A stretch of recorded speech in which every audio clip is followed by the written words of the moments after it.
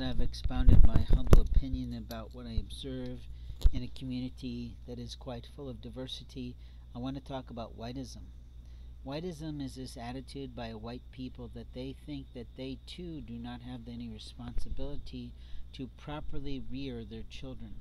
Their attitude is, because I'm white, I don't have to do anything right.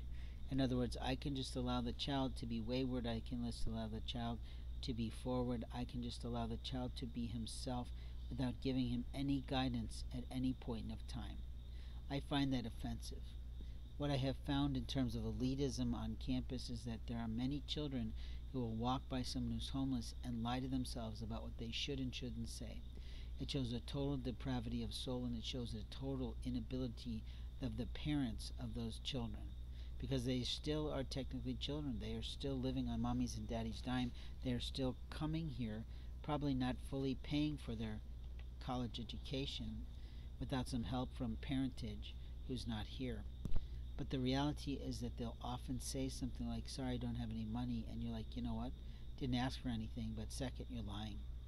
You have money in a bank, and you have a bank card that you could go to a machine if you gave a shit and donate something, but you don't want to do that. You also have the ability to ask the question of, how did you get to this point so that I can avoid that? At the same time, you can walk up to someone and say, hey, you might be in struggle right now, and the Lord God above is encouraging me to talk to you and see if there's anything I can do. Because there's nothing more shameful than an American citizen who's willing to feed an animal over feeding a human. But the bottom line is, in order for people to understand what's going on for people and see the real truth of a person, is to take time to talk to them. Because once you talk to them, it dispels all your imaginations about what is occurring, what is real, and what is fact.